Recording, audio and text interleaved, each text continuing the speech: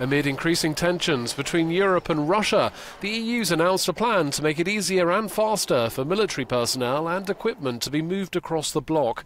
The Schengen-style approach is seen as crucial by NATO to overcome border as well as infrastructure hurdles, such as bridges and tunnels, not up to the job.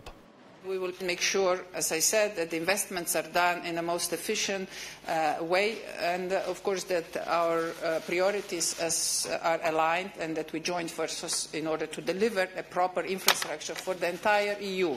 And of course we will have to then in the future align these strategies also with NATO. Russia's Zapad war games last year on NATO's eastern flank height concerns that the massive drills could accidentally spark a conflict in Eastern Europe. There's a fear it would leave NATO on the back foot, not being able to mass troops there at speed. There's no huge cost involved. If, of course, in the future you want to take into account certain military needs when you build new roads and railroads, there might be a cost, but it's not as if we're going to build specific roads only for the military.